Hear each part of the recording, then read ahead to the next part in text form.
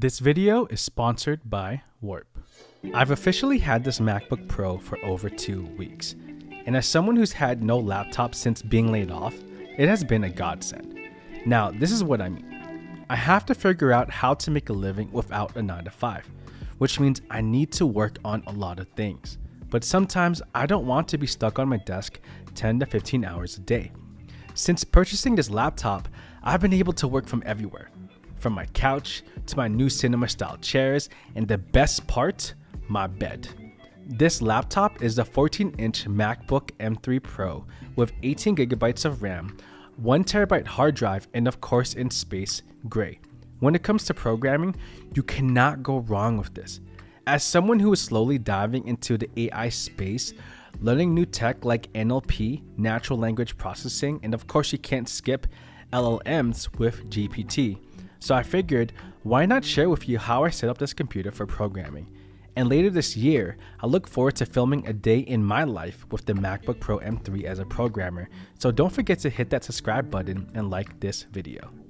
If you're anything like me, you like things clean. The first thing I do is remove any apps I don't want on my dock. The only things I tend to keep on my dock are Messenger, Telegram, Finder, and of course Google Chrome. Now speaking of Google Chrome, it is the very first thing I install after cleaning my desktop. To install Chrome, you need to ironically open Safari, go to the Chrome website, and simply install it. And don't forget to make Chrome your default browser. Now, if you have ever worked as a developer, one of the reasons that we love Chrome is because of its dev tools. If you've ever tried debugging a CSS problem on Safari, just try it, then you'll know what I mean. Another browser that's popular among devs is Firefox. But at the end of the day, it's all about preference. Heck, if you dare, go ahead and use Microsoft Edge. After Chrome, it's time for Visual Studio Code. This isn't just any text editor. It's like my digital haven. It's perfect for everything from AI to NLPs and web development. The interface, super clean and intuitive. And the extensions, I mean there's something for everything you can think of. Want to make your code look pretty? Install Prettier. Don't want to publish your code but still see what it looks like locally on your machine? Install Go Live. And let's not forget the Git integration. It's like the cherry on top for managing version control.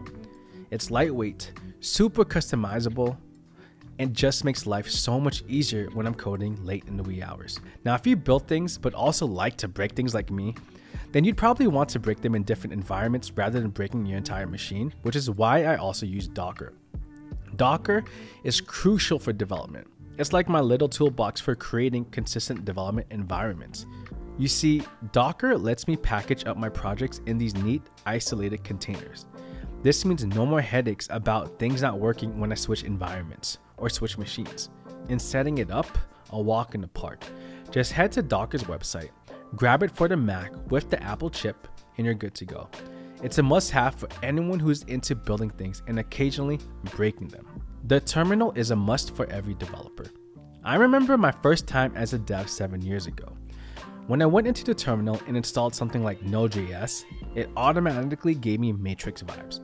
It was intimidating, but it is a must, and make sure to learn the basics. By the way, I have terminal tips in the link in the description below for those who want to subscribe to my newsletter.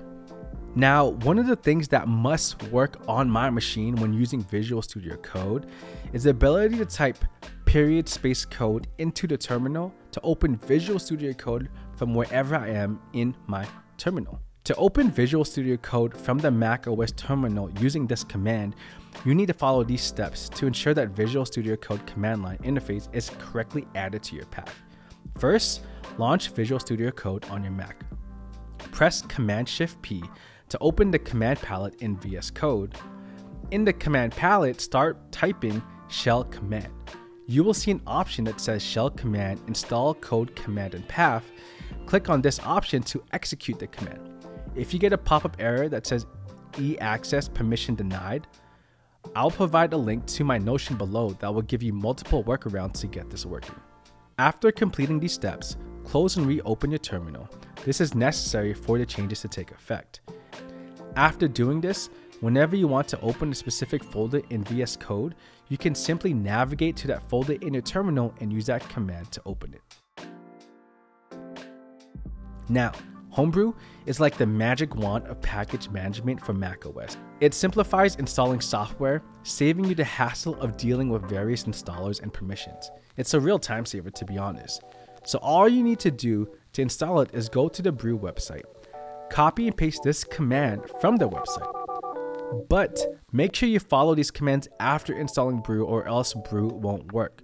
So you need to install it on your path.